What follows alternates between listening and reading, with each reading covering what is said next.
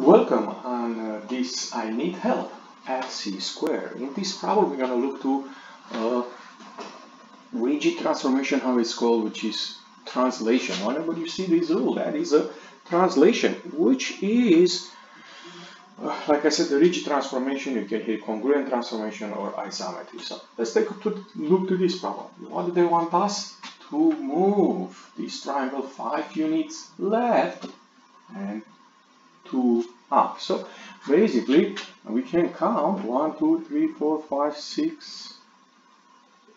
I'm sorry, 1, 2, 3, 4, 5. 1, 2. This is the new point A if you want to use it the graphical way. A prime. A prime. Alright, so let's write a point A. A is 6 and 1. How do we get A prime? So we can get it graphically, but also we can get it algebraically. 6 minus 5. Alright, 6 minus 5 and 1 plus 2. Okay, so that means A prime is 1 and 3, which is right here. You see, we can do the same for point B. Counting 1, 2, 3, 4, 5, 1, 2. This will be B prime. Okay, and if we do the same thing here, B prime, let's start to B. Point B has what coordinates? Coordinates 1 and 2. And how do we get B prime? By adding 5 to the 1. Right? So we have 1 plus 5, 6. Subtracting 5, my fault.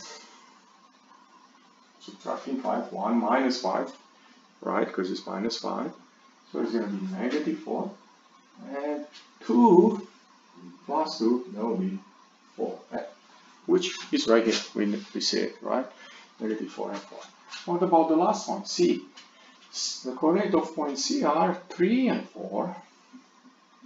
So C prime, okay, we're going to take away 5. 3 minus 5, that is negative 2.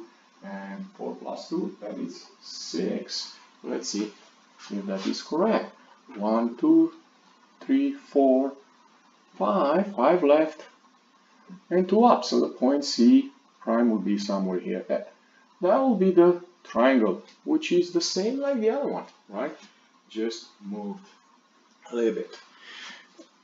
If this clip helps, don't forget to click the like button and right. Thank you.